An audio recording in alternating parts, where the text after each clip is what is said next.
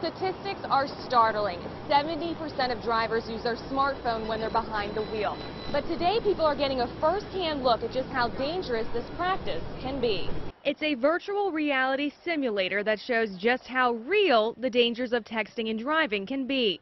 Something Kelly Reed says she sees all the time. You're sitting in traffic even, and you look to your right or your left, and there's someone texting because you think you're stopped and it's safe to do it, but it's not. Reed tried the simulation to see firsthand just how unsafe it is. The experience shocking. It's crazy.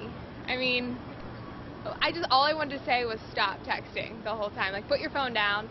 You know, there was kids walking, there was cars, like you almost ran right into one. It's crazy, it's sad. That's why this campaign called It Can Wait was launched 5 years ago by AT&T. When we started the campaign, it was about texting and driving.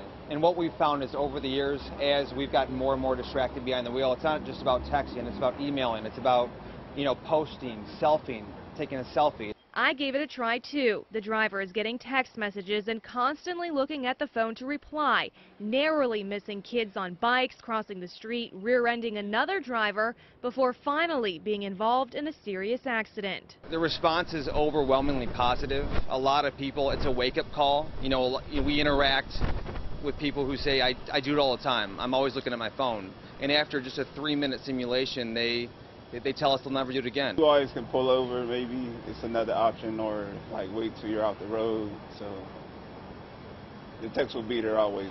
In Pittsburgh, Caitlin Sykes, Pittsburgh's Action News 4.